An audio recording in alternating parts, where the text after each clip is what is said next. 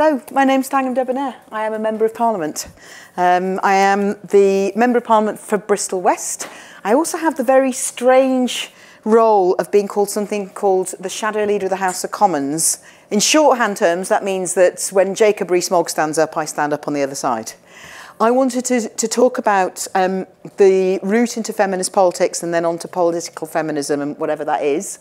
I'm going to give you a few examples. We can then pick them apart. I started this outline months ago, months and months and months ago, and I planned a nice little whistle-stop tour around the history of parliamentary feminism. And then everything sort of changed in August because the consequences of being a woman MP, of being a feminist ally in Parliament, felt very, very different when the fall of Kabul in particular, but the fall of Afghanistan happened. I've been in touch with a lot of colleagues, and I call them colleagues with purpose. So members of Parliament in Afghanistan who are now dispersed. Some of them are on the run, some of them are in disguise, some of them are in hiding. Most of them, either they or their families have been threatened with physical violence, torture, death, and they're in a lot of difficulty. And it would be easy for me to despair, and at the moment I am just slightly on the edge of despair because I'm trying to help people to get to safety and it's proving incredibly difficult. I could talk more about what I think our government has done to make it more difficult if you want. But I'm going to try and park that for the moment, otherwise it will be a bad start to this talk. But my previous work with violent men, I learned that the best predictor of future risk of violence was past behaviour. Now, I'm speaking very specifically about men whose ideology is about violence and whose beliefs are about women being lesser. And so although I know there were people who around the fall of Kabul thought maybe this is Taliban 2.0, I never did. And so, in fact, we find it is.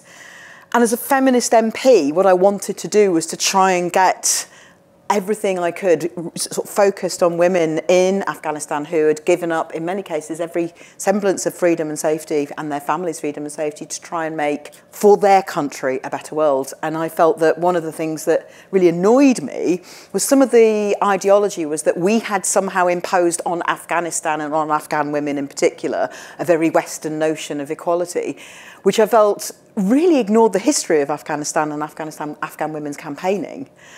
Take a look at it sometime if you want to know more about what I'm talking about, but it also ignored the fact that they'd created their own democracy, no matter how imperfect, and it was, all democracies are, it had been built for Afghanistan. It had been constructed by Afghans. I have read the standing orders, which is now a bit of a joke, but I have read the Afghan Parliament standing orders, and they're not ours. It's a very different way of doing things.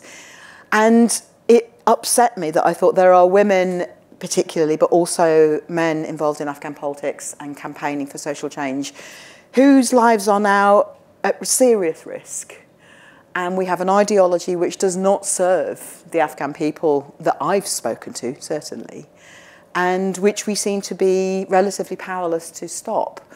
And as an actor, because I consider myself an actor, not a commentator, I'm a parliamentarian, I'm supposed to be an actor, I'm supposed to be not just an activist, I'm supposed to be an actor, that's very, very difficult to take.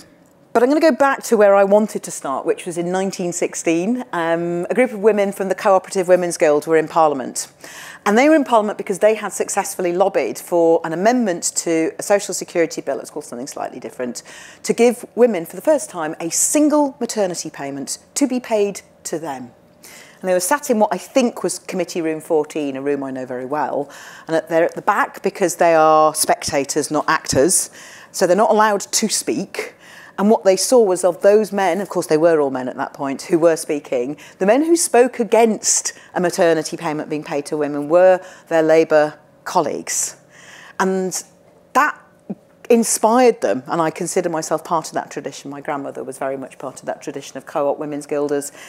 They said, well, up with this we cannot put. If we can't influence change enough by being spectators and campaigners, we have to be actors, we have to be in the room, not looking at the room. So some of them then, in fact, did stand for Parliament.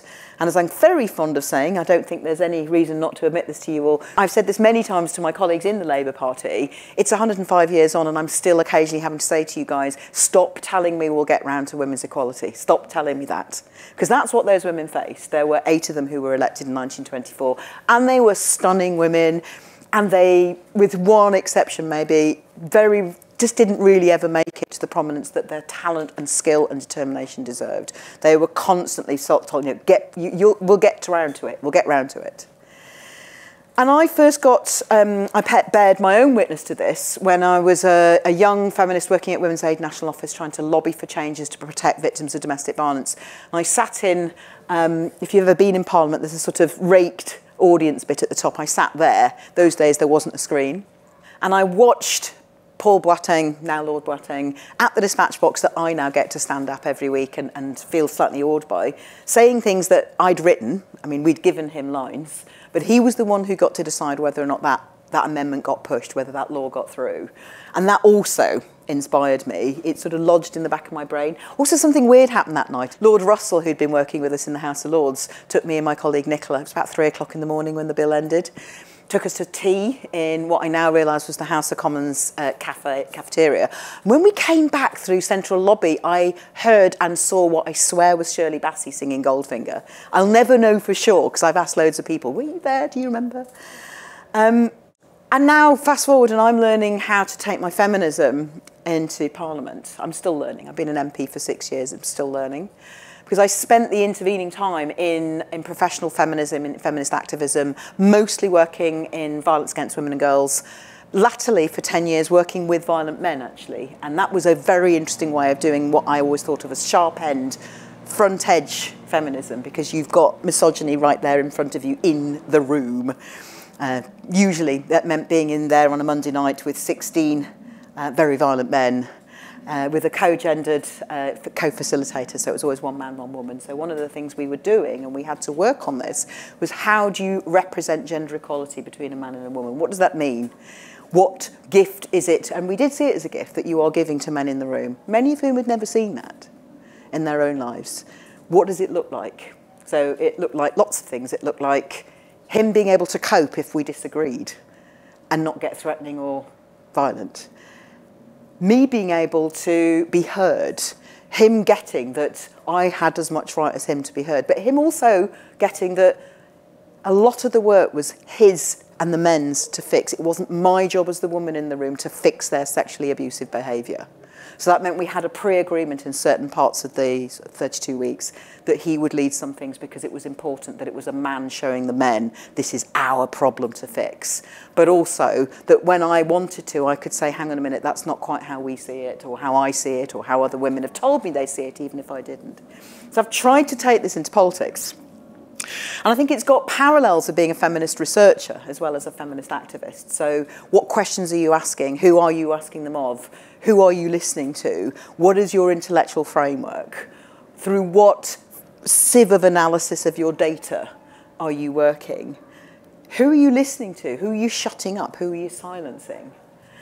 And part of that, I think, is about the processes of who you talk to as an MP. Whose voice do you let into the room? Whose voice do you shut out?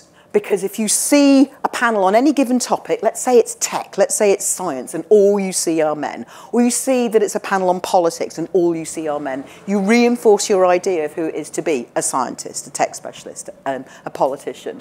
And it's frankly no longer good enough just to say, oh, it's so hard to get a woman who's expert on this. No, it isn't. So I made a hard and fast rule, and I've stuck to it, including rather awkwardly when a lovely lot of volunteers at a library were doing we were doing a what's your favourite book, and I looked at the programme and said, well, 6 men, 1 woman, I'm not doing it.